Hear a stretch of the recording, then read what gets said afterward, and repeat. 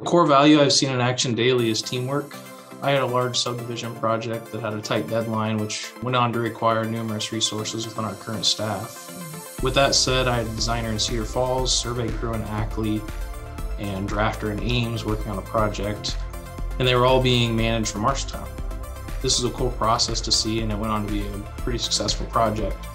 City staff later went on to tell me this project was one of the best designed and well-planned projects they'd been involved with.